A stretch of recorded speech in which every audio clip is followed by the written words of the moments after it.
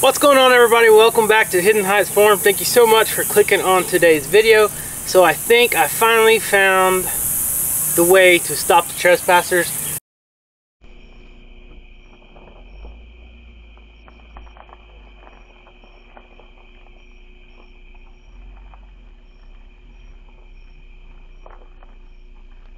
Since we got the gates installed, got the fences installed, of course we haven't had any vehicles drive through. The fence is still up, and as you can see, it's all painted. Now, of course, someone could walk in there if they wanted to, but I got something in my pocket that is going to put the finishing touches on the gate. We got a lock that I'm going to try out, but I wanted to show you guys. I'm down here at the lake property. I wanted to show you guys the finished product of the fence. It's all primered and painted now, and got the gates done, and then I'm going to head down to the rock cabin, show you guys a little update on that. This is super exciting, but most of all, we finally figured out how to keep the trespassers out. So made a couple videos over this, and got a lot of people leaving comments saying, why don't you just put up signs? Look at this. I don't know about you guys, but I can read that perfectly fine, and it's right here at our entryway. As you can see, we got a couple more out and about around, but guess what? The signs don't do anything. So I got on Amazon. I started reading some reviews and stuff over some locks, and this is the latch. You know, this is how it works. You want it open, you just put it over there, you put it there, and you put a lock in there. I got a lock in my pocket we're going to try out in just a second. But first, let me let you guys kind of take a little glance at the fence. Came down here and got it painted. It is painted a high gloss black. It is an industrial paint made by Anchor. It's like 80 bucks a gallon. It just took just over 1 gallon to paint 155 feet of this fence, 3-rail pipe fence with the gate. So I told you guys I put my family through a pretty bad danger coming down here in the middle of the day. We're trying to primer it, all this. We got it done, but it was bad. Everybody got sick, got headaches because of the heat. Well, I got a little smarter. The next time me and Dad came down here, and I bought like a $40 paint sprayer off of Amazon. Brought my little air compressor, brought one of the power banks down here, powered it up, and that thing worked like a charm. It was way faster and it looked a lot better. The only bad thing is, while we were painting it, it was really windy that day. I had it all over my face and stuff, but this road, I just mowed a couple days before and I had grass clippings and stuff everywhere. This road is a blacktop, but it gets kind of dusty. The only thing is, this paint stayed really wet for a long time, and as people drove by, you can kind of see it got a little bit of dust on it while it was still wet, but it's not going to hurt anything. It's a really good paint, so hopefully it'll hold up. But I love how it turned out. I'm very happy that we went with the black paint because it looks pretty good. But just kind of show you guys a little bit of a close-up. And my nephew custom made and welded these gates. These are two 10-foot gates. I think they turned out awesome. So anyways, I'm going to show you guys what I got in my pocket here. Let me set this camera up. Alright guys, so I got on Amazon and I found this lock right here. This is a whole different kind of lock that I've ever used, and the key is way different as well. Now, it did come with 5 keys, but the only thing is, I don't know how to get any more of these keys because this is going to be locked all the time, and I know we're going to have family and friends that's going to want to come down here, and instead of putting a lock on here that has like a combination code or whatever, I wanted to go with a locked one. So I don't know if this thing is going to work or not. It has a 3/8 inch bolt. Make sure you gotta have the key in it to lock it back. Locked. All right, looky there. That is that's a good lock. It's stainless steel. It's not going to rust. So this bolt goes through this whatever you call this bolt receiver, I guess, far enough that you're not going to be able to push this thing open. So this thing's going to work out all right, I think. But the only bad thing is I only got 5 keys, so I'm kind of limited. Like I said, this type of key, I don't think you can just go make copies of. So I don't know I guess I'm gonna have to be picky and choosy on who all gets a key to it. I don't know. What do you guys think? Have you guys ever seen a key like this? This isn't a normal key. It's like a really thick key, and I don't think you can just go get a copy made. Anyways, we'll have to figure that out later. What do you guys recommend? Say that you have a family that you are going to allow to come down here, and you got some friends and stuff that's going to come down here. Would it be better to just put a combination lock on there that has a code, or just get a lock that has just regular like master keys that you can change, or you can copy all the keys, however many you need, like at Walmart or whatever. This type of key, I know Walmart isn't going to copy that. They don't have any keys like that in stock to even match it, so kind of limited on what we can do. So anyways, leave a comment down below. What would you guys do? I might send this lock back to Amazon and just get one with a code on it. That way if someone's in town or something and I'm not around and they want to come down here and use the dock or come check out the water property, I can just tell them the code over the phone. Or will that be more of a burden? I don't know. Anyways, I got something down at the lake. I want to show you the dock is completely done now. They got the deck done. I think you guys will enjoy this. Okay, so we're up here. I got a few projects I want to talk about before we leave, but let's go down here and I want to show you guys something. Look what we brought down here yesterday. Look at that. The kayak and the canoe are down here at the dock. We have a blast with those out here. As you guys know, we can get in the kayak and the canoe. We can actually go up the creek. If you guys know some of our past videos, I don't think we've done any this year, down at the creek property. That creek actually joins into this lake right where we're at, and we can take these kayaks and these canoes right up the creek and enjoy that nice crystal clear cold water. All right, so I'm fixing to show you guys the deck, and yesterday Rachel and I actually went to some antique shops and found something to put on the deck. So look at this.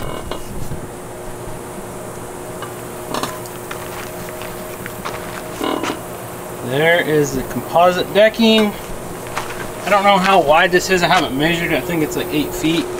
But they got it all on. It's like a grayish brownish. It kind of matches everything else. But the best of all, it matches the natural native rock that they used to build this cabin over 100 years ago.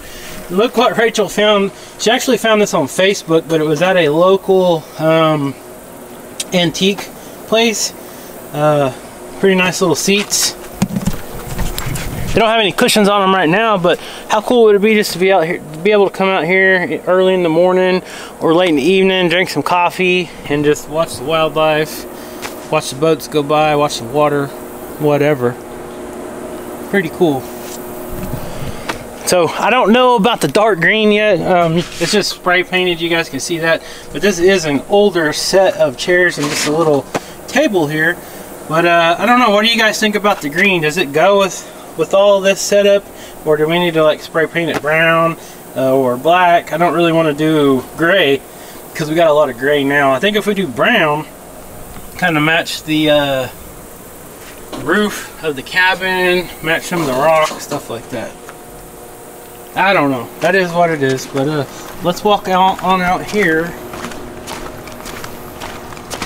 and show you guys a little more of the dock. So like I said, if you guys didn't catch the last video, this walkway is 80 feet long, which is quite a far ways, but if it wasn't this long, the ramp would be way steeper, and that would be no fun coming up and down. So that's not too bad like it is. There's a look going back up. It's not bad.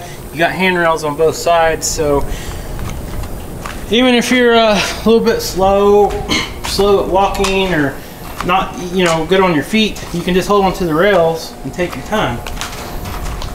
So we're out here on the swim deck, and I had the canoe and the kayak at the house just under the lean-to for like a whole year, and it got some water in it from rain and stuff in it. So we took the kayak out last night and just kind of went around here, just enjoyed it. It was awesome weather. It wasn't too windy. Right here where we're at is a, you know, it's kind of a really nice place because that's all private land right there. People can go down there and they can, you know, fish and stuff like that, but it's state owned. So you can't ever have a house or boat docks or anything else down there. It does flood. So, you know, it stays pretty quiet for the most part.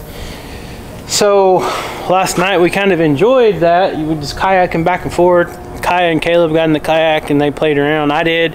Actually busted my elbow because I was trying to get out of the kayak. Rachel caught it on video on her phone. I may or may not insert it right here. It's kind of embarrassing.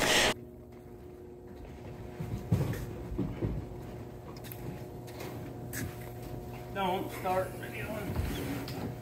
Quit. Okay, I'll quit.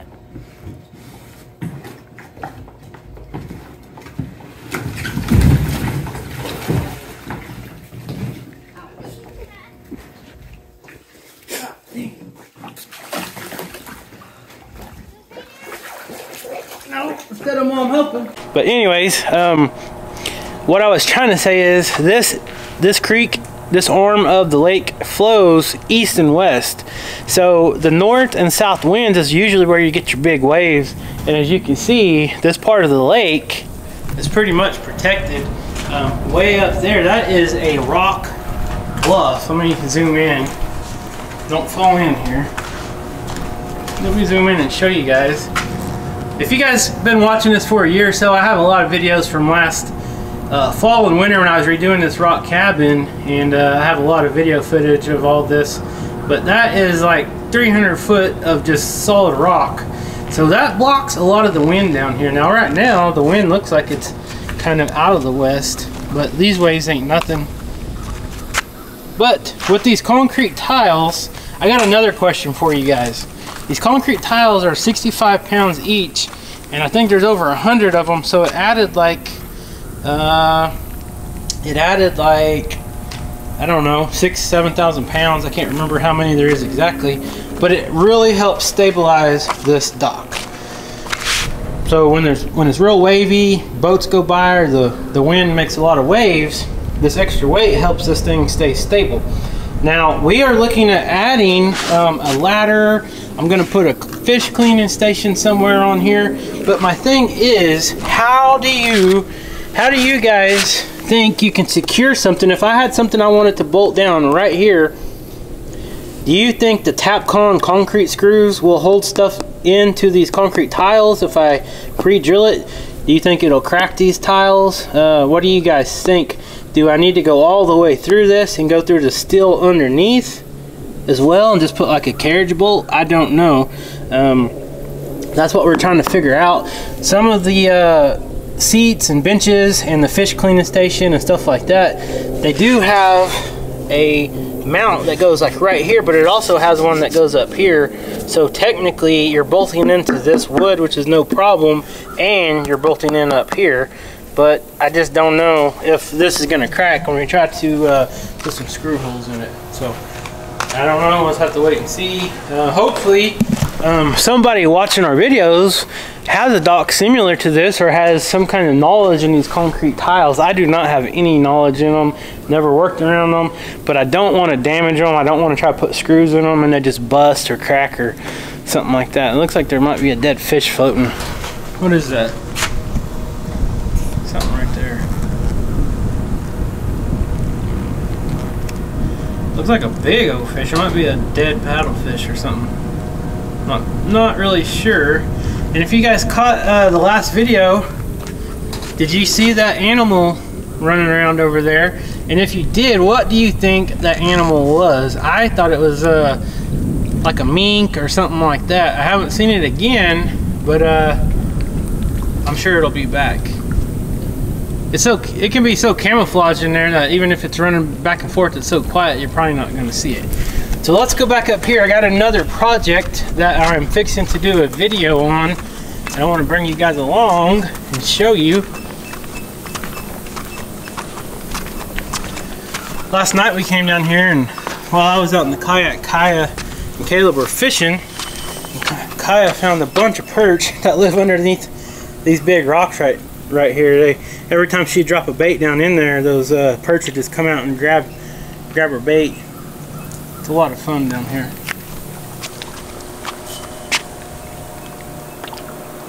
That's some big old rocks right there that's fell in over time. So another thing I need to do is I need to try to have a steel door made right here, and we can use that as storage. We can lock stuff up in there. That'd be an awesome place to store stuff, I think. So that's one thing I've got to do. I've got to get some steps made. That's going to be another project coming up.